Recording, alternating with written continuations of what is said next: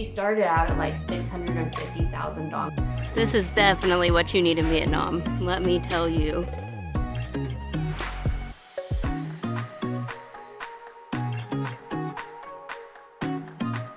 Now we are going to maybe try snails. You all need to come here for this. That's all I have to say. He's staring at me, I'm staring at him. It's exciting.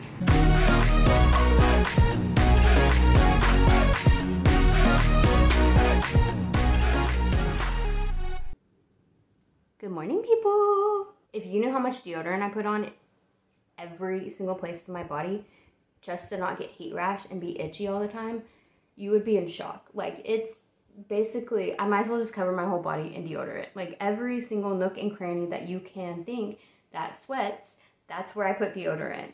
It's hot. It's like 100 degrees here. Oh, 38 Celsius every day right now. And so we try to get out early, but today we're not as early as we probably should be, but whatever. You like our little setup? Be happy. It's a constant reminder. Don't complain.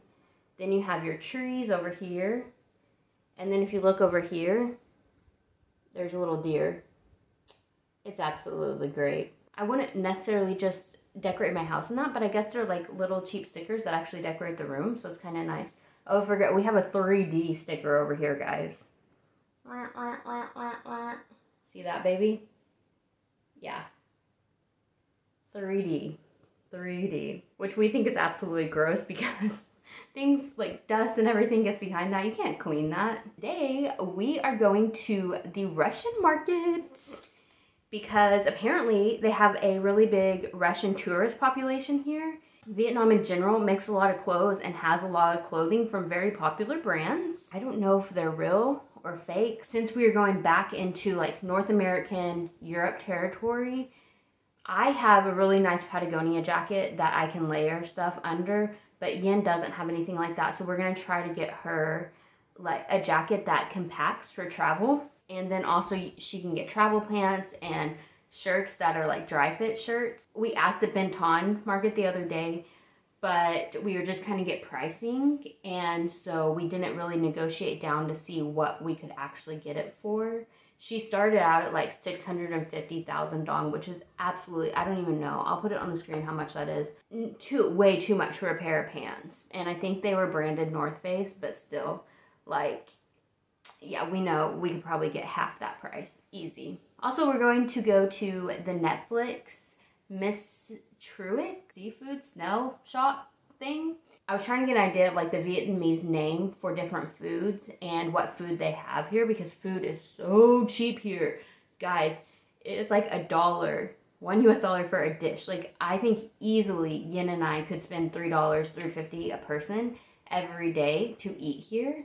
Anyway, so we were watching these Netflix things, and Miss Truoc is right around the corner from us, so we're going to try to do that today as well. And then there's this fried chicken that Yen wants to go see. It like rains oil on the chicken. Instead of like the chicken sitting in oil, it rains the oil down and cooks it. Yummy. We haven't had fried chicken in forever. Wait, have we? No. Yen says no. Let's go out and about in the world today. Out and about in Ho Chi Minh today. Yeah. Let's go.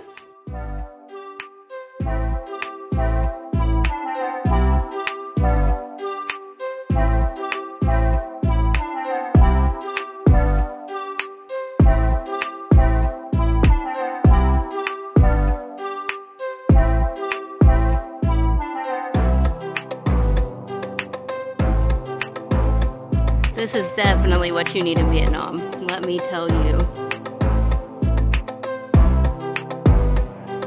All the American girlies should be jealous. Look, these new Nike leggings, dang.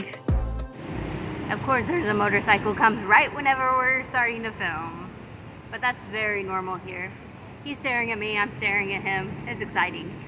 Anyway, so we got done with the Russian market, and we may not be done with it, but we wanted to see pricing before we bought anything extra because we're thinking about buying a actual coat for Yen. Probably a North Face branded one for like $24 US, which is absolutely insane. But I got this Adidas shirt and a pair of black Nike shorts. They were about $4 US a piece, and they're like really nice. Who knows if they're actually Adidas or Nike, but they actually look branded, which is insanely crazy. And one lady asked me not to film in there anymore, maybe because of the branding situation, I don't know. So I did stop filming, but then we got busy shopping. So it was like, okay, we actually were trying to do stuff today. Now we are going to maybe try snails. So let's go do that.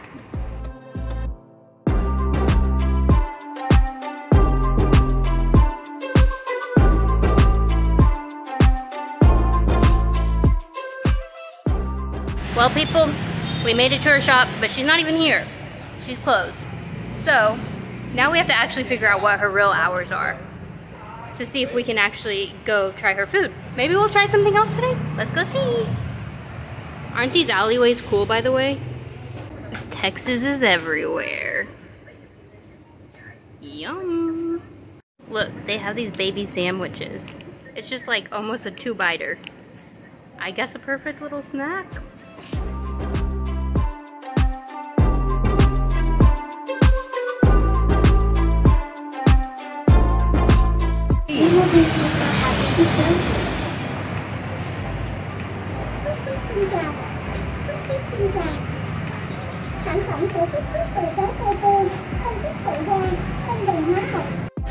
Can anybody tell me what religion has a cross, a swastika, and an eye thing? Huh, that is the most interesting thing.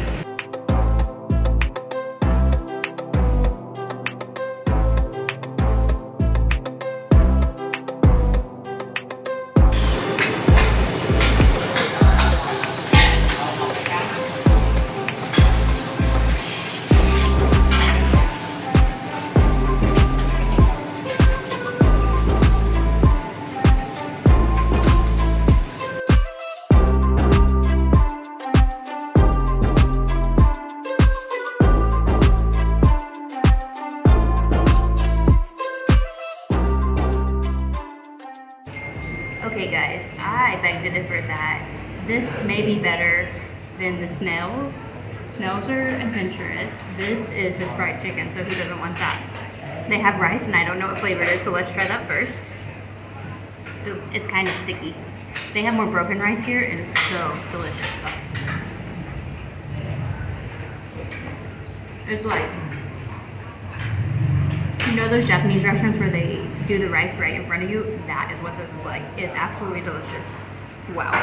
It's like that sticky rice that has the like, what's that flavor called? And it's Malaysian. When you put the fried rice in the wok. Hey. Wokie, or whatever it's called. Breath of the wok. Breath of the wok. That's what it's like. Oh, wow. Oh, it's crispy. Hold on. We're gonna do a little something something. Y'all hear that? Let's try her out. I haven't had chicken in a while, I don't think. Have I? I probably had chicken the other day, let's be honest. I don't know.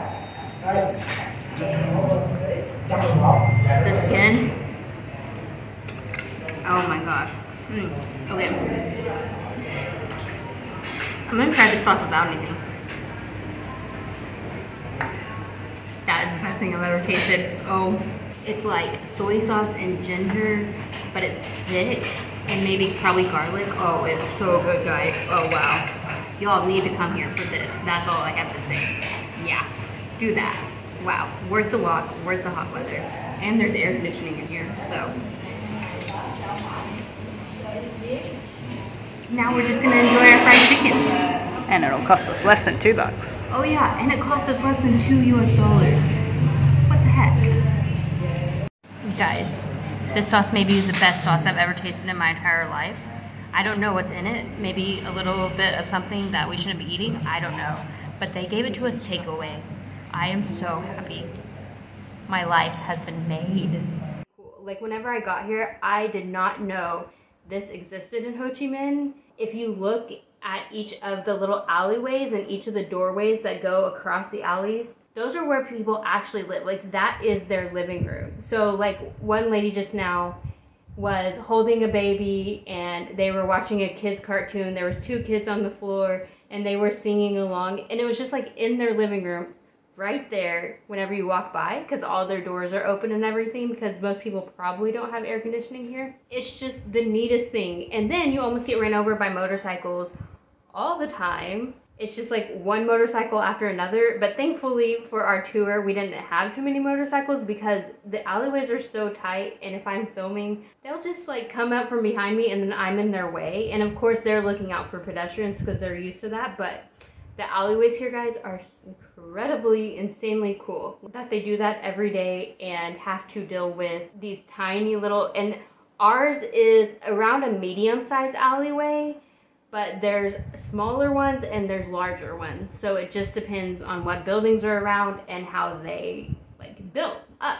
Also, their electrical wires, guys, I'll try to get better ones for you because the ones I showed you were kind of thin. They just are like sometimes in the corner piled in. It is absolutely crazy.